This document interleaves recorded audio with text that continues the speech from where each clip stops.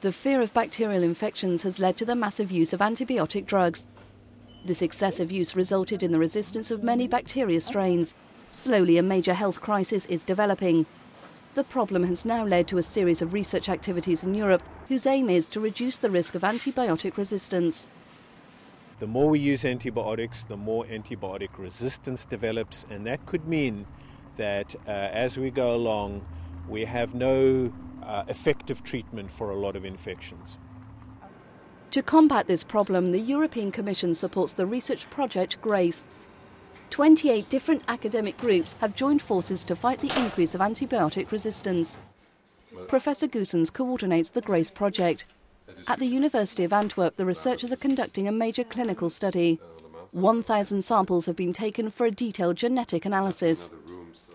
All the specimens from all over Europe are sent to us, and we analyze these specimens from patients with respiratory tract infections with acute cough for the presence of viruses and also bacterial.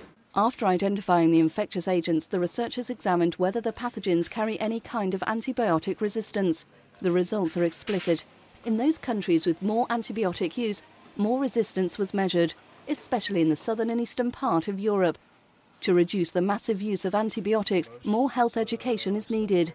In Belgium, for instance, a media campaign has had remarkable success. The use of antibiotics went down by 36%, and antibiotic resistance decreased significantly.